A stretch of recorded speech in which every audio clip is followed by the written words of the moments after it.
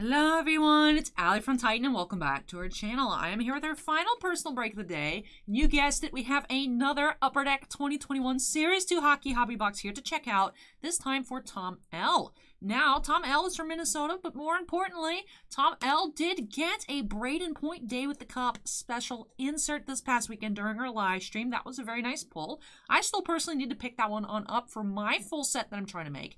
The Day with the Cup this time around, that insert set does just have 6 cards. Last year, Series 2 had 8 cards. This time is 6, but hopefully we may get some additional cards in the Extended Series hockey set that's coming out later this year. But I'm curious to see if we can get some maybe back-to-back magic here for Tom. Let's see if we can find another Day with the Cup insert by going ahead and snapping us into the corner, and let's get started. Now, I was doing the math on it, because I was like, how rare are these things actually? They are 1 in 1,000 packs, is the stated odds on the checklist, and so I went ahead and I divided, 1,000 by 24, because that's how many packs there are per box, and it came out to like 41.66666667. So, 1 in basically 41, 42 boxes. That's about a little under 1 every 2 cases, or no. More than that. I keep thinking for some reason that cases are 24 boxes. Definitely rarer than that.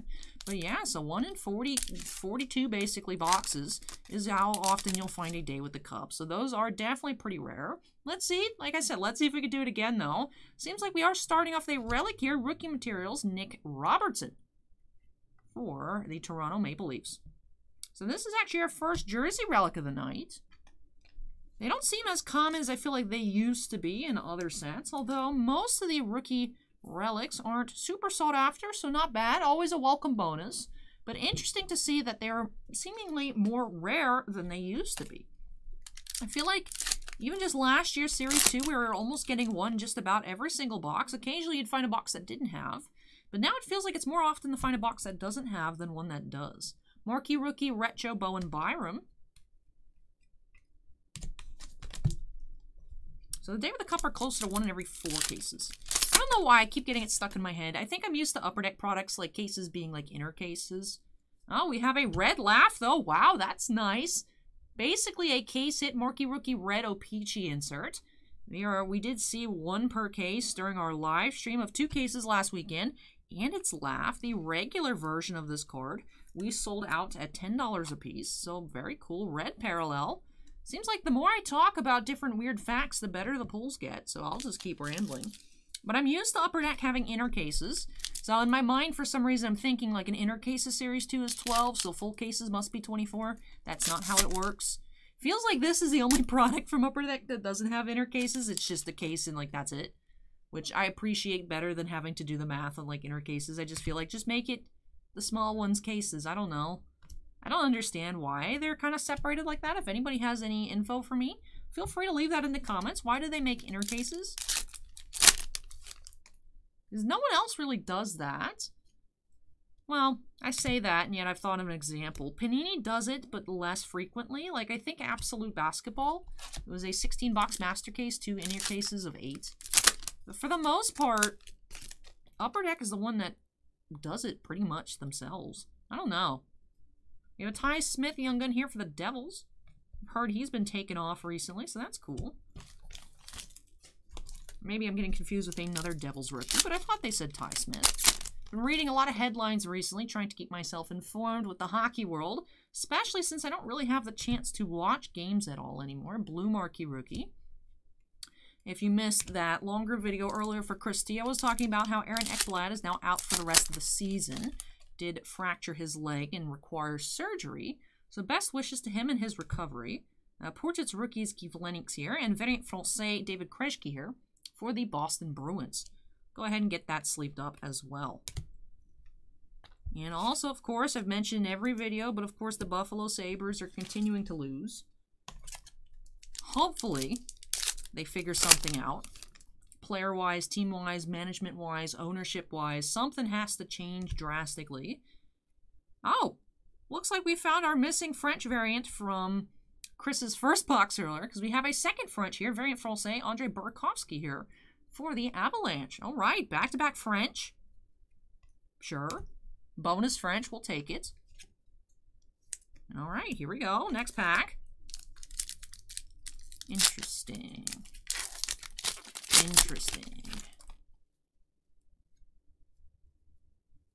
We have Portraits Rookies, Joseph Wool. Now, we did have in that box that was missing a French, we did find a bonus Young Gun. And that was a regular Young Gun, by the way, not even like a French clear cut or anything like that. Marquee Rookie Delandria. So I'm wondering, I hope that will not be the case, but part of me is like, does that mean we're going to have a missing Young Gun in this box? Did they swap? Does it work like that? Sometimes it feels like it does.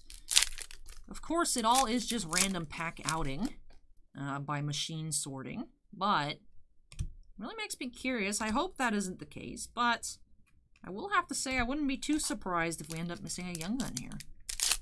Still holding out hope, though. We will find another day with the Cup. We have Young Gun number 2 of the box. De Rosy here for the Panthers. Circling back to the topic of Florida Panthers. Yeah, hopefully Ekblad recovers. It's always unfortunate when you see someone taken out like that with an injury. We have our first canvas of the box. Carter Hart for the Flyers.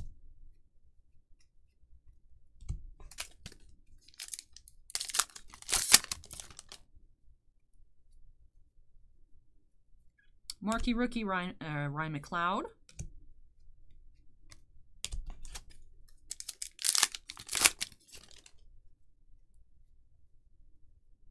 We have seen a lot of laugh stuff tonight. Jake Ottinger, Marquee Rookie. He was so hard to pull, I feel, in Series 1. Like, I feel like we didn't have as much of a hard time as some other people were having with all the boxes we opened. I still feel like we're seeing one, you know, occasionally 2 per case here on the channel. Some people were saying they found like none or 1 only per case.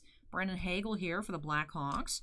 But definitely we're pulling so much more. To be fair, they're not Young Guns, they're just inserts. But even like random SPs, like the Canvas Program of Excellence earlier. Now we have the red case hit parallel. I mean, that's a 40 card set here. We could have gotten a red, could have gotten 39 other red Marquee Rookies, and we pulled Laugh. You know, his Dazzlers is pretty nicely priced. Portraits. We haven't seen a Portraits parallel quite yet out of Series 2 now that I think about it. But we're seeing a lot of Laugh stuff. He's chasing us now that his Young Guns aren't here. Hey, Young Gun Canvas, Shane Bowers for the Avalanche. Nice. Always nice getting a bonus Young Gun. We'll see, though, if that ends up being our 6th of the box rather than a true bonus. 2, actually 3. All right, so our regular Young Gun count is now at 3. Yeah, but Laugh, I feel like he's chasing me. We just found a rookie relic of his the other day, too. Jack Eichel Canvas and a Kurashev Dazzlers. Definitely not a bad thing. I'm just finding it very odd. I feel like every time a product comes out that I get to open a lot of, there is a certain player that I end up pulling a lot of. It used to be for me,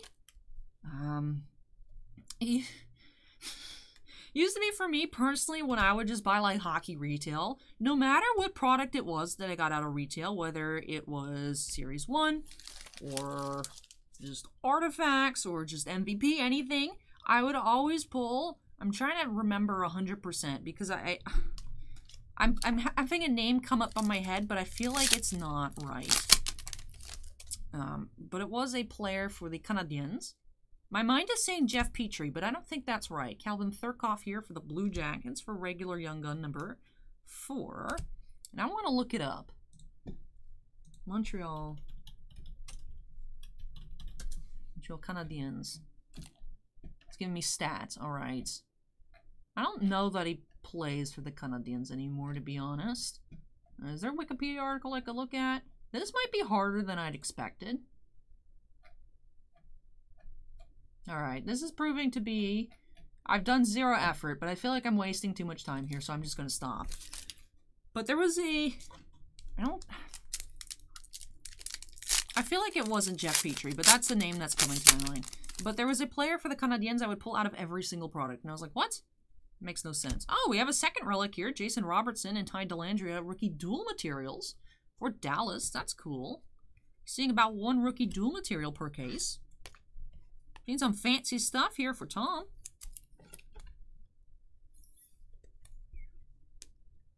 I don't know, but it was crazy. I'd always pull that player out of anything. I was like, why do I keep having this dude? I don't understand. Seems like Series 2, the person who's chasing me is Laugh. We have Marquee Rookie Joseph Wool. And the last pack here for Tom. We have another young gun. We have Steven Lawrence here for the Carolina Hurricanes. All right, so I'm going to go ahead and do a count for our regular young guns. All right, so we did end up with 5 here. But we did get the canvas to bring us up to that 6. So it does seem like the boxes swapped the young gun for a French. 7 base young guns in Chris T's first box. And then 2 base French variants here in Tom's box. But let's go ahead and do a recap. Still found some very cool pulls regardless of that one missing regular. Did have a canvas Shane Bowers for Colorado. Of course, our 2 Frenches here, Krejci and Burakovsky. Also had that red O-Pee-Chee Marquee Rookie Lafreniere parallel. And we did find 2 relics, both Robertsons here. Jason Robertson on the dual and Delandria for Dallas. And the single Nick Robertson for the Maple Leafs. So that's very cool. 2 relics, a red laugh, and 2 French parallels, as well as a young gun canvas in this last box of the night for Tom. But thank you so much, Tom, for letting me open up another box of Series 2 hockey for you here on the channel. Really hope you enjoyed the opening and love all of these new additions to your hockey collection. Of course, all of you out there watching, I hope you enjoyed the video too. If you did, don't forget to go ahead and hit that like button, comments for me, leave those down below. And of course, if you're not yet part of the Titan Cards family, we'd love to have you with us. Make sure you go ahead and hit that subscribe button. Also, before I finally wrap everything on up for the night, do have to give a big shout out to all of our channel members. Thank you so much, you guys, for going above and beyond with your support of the channel. We really do appreciate it. Do have 6 Black Label fans, and in Bounty Hunter Breaks, Epicenter Gaming, Sean F., Stephen Olivo, and Stephen Bly.